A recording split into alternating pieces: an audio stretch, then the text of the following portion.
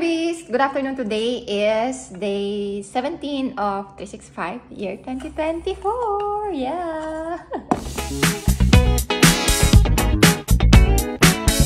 It's already 2 and this is my snack for now. Grapes and tahin. There you go. And Coke. And I'm being unhealthy, but this will balance it. I'm using this one because I made an accident yesterday where I am eating with my fingers and then I accidentally scratched my eye. It was so sore. And meron pa akong singaw talaga kaya ang sakit. Palaki siya ng palaki. And ganito pa yung kinakain ko. Ayan oh, may tahin siya.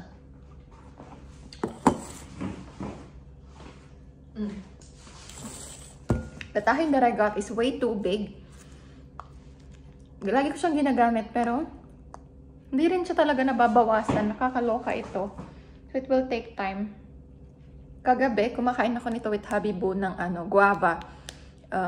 It's not bad. Like, you know, I can eat it with guava, with pepino, with pear, with apple. Kasi, napakamahal pala niya. Napakalaki kasi. Kaya kaubusin. But it makes me drink a lot kasi hindi naman ako mahilig sa spicy. Kain tayo, babies?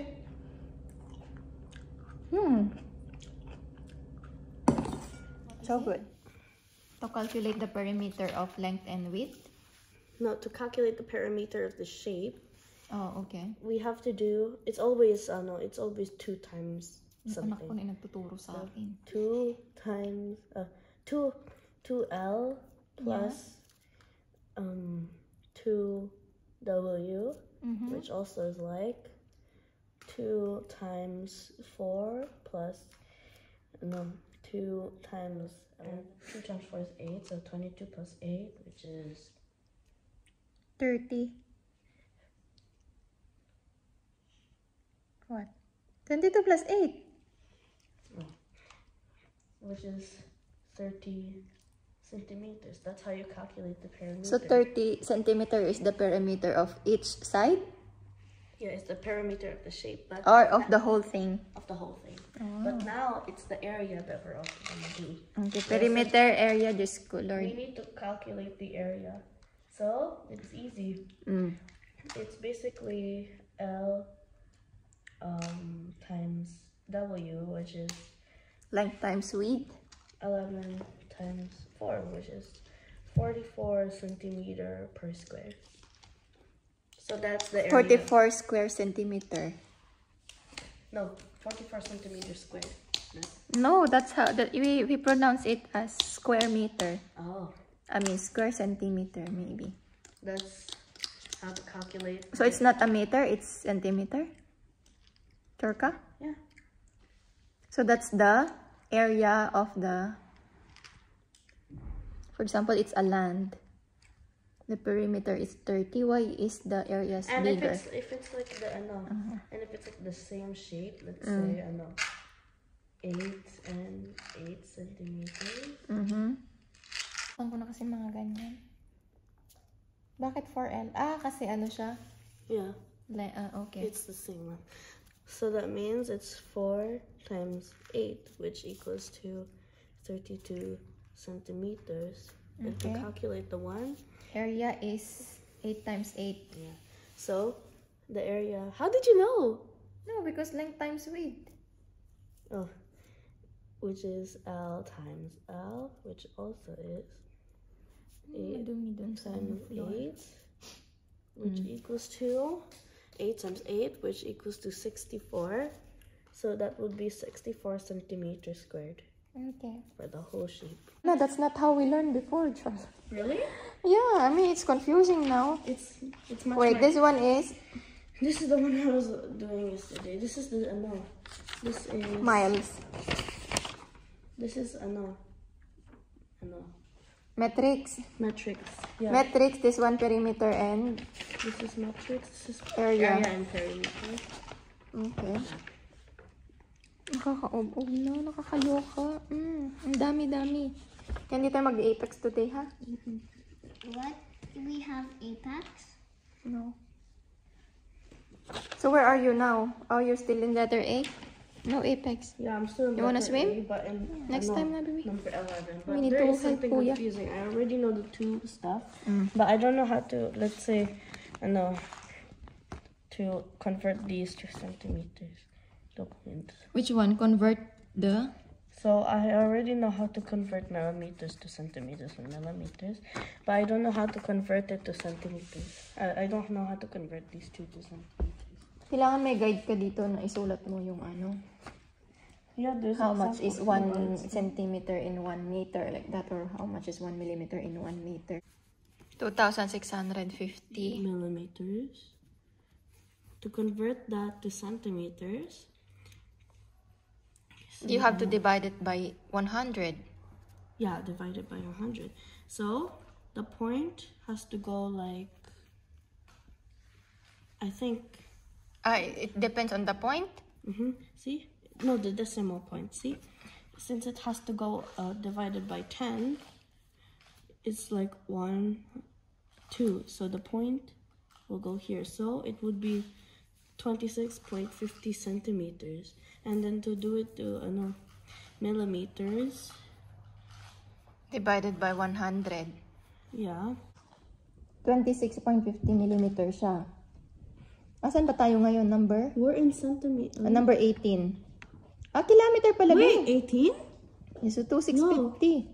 No, Mama, this is just a random question. I did not know it was actually there. Yeah. Wait, let's try that one. So, 2650 kilometer siya. So, i-convert natin siya into kilometer. Pero ano to siya? Meter. Yeah, so we need to get... Gumagawa ko ng ganito niya para mas madaling hindi siya nalilito.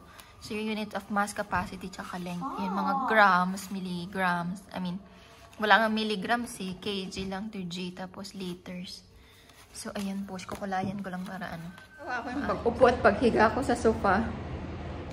Sumama yung mga himulmul. Matanggal. Pag black talaga yung suot ko, either yung dumi sa ulo ko or yung yung mga ganyan, mga himul-himul-mol. Anyway, I'm gonna be roasting veggies. Ayan, meron akong, gusto ko masisira na naman, Brussels sprouts, tsaka asparagus na puti. Ewan ko kung bakit puti yan. And red na carrots. Ewan ko din kung bakit red yan. And potatoes. So, ayan.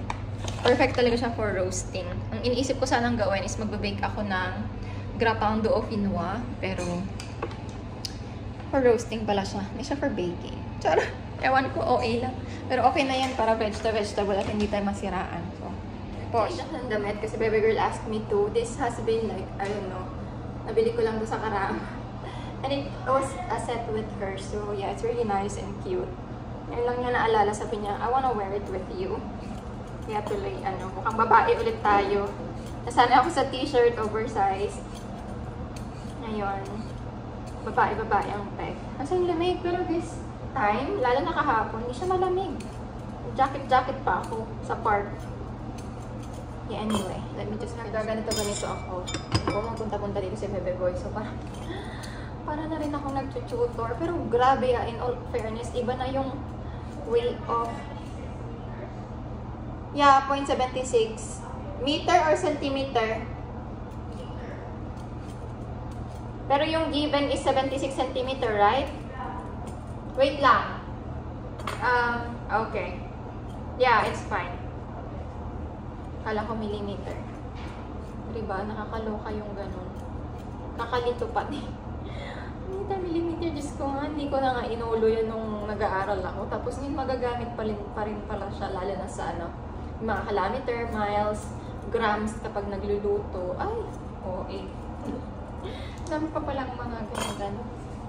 Si Habi pa nagamit ng centimeter. Example here. So that means 1 liter and 100 milliliters is 1,100 milliliters. Wait lang. Where's the liters? 1 liter. I know this one. 1,000. Asan yung 1 liter is 100. So it's gonna be 1,000.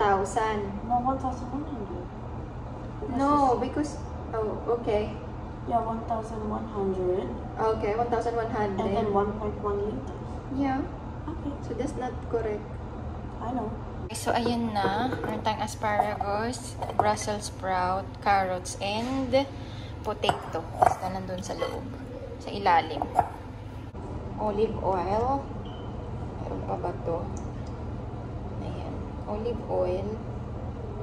Tapos, pepper.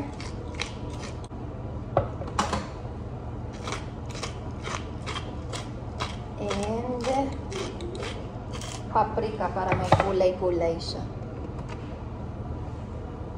Paprika powder.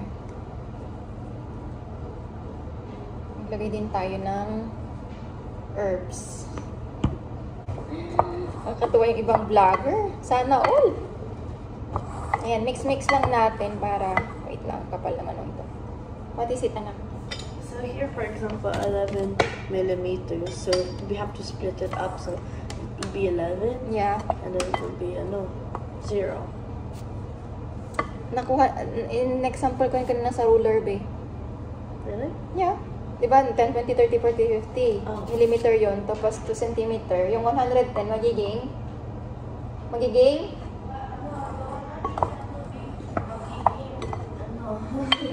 11. O, diba? Nakita mo naman sa ruler, diba? Ayan, it's ready. Lagay lang din ako ng bits and pieces ng lardong. Ayan siya, ang bango. You ready to eat, Mimi? Wow! Star of the week! Good job! Congratulations! Remember what? I had this. Say hi! Hi! We're wearing the same Certificate. certificate. Ayan, siya, ang bango. Matakam ako. Pero mainit pa kasi. Happy Beast, napatulog ko na yung mga bata. Grabe si Bebe Boy. Kakaloka. Hindi na kasi ako, yung sumunod na nagturo sa kanya si Habibo na. So, nag-aaway sila. My goodness sake. Pero so far, natapos na rin naman. And, ayan. I'm so pale. Ang ko ba? Nakahiga kasi ako. Babalak ako matulog. Tapos, ginising ako ni Habibo. Nakakaasar. Naalala ko, wala pala siyang mate for tomorrow. Kaya inaantay ko yung delivery.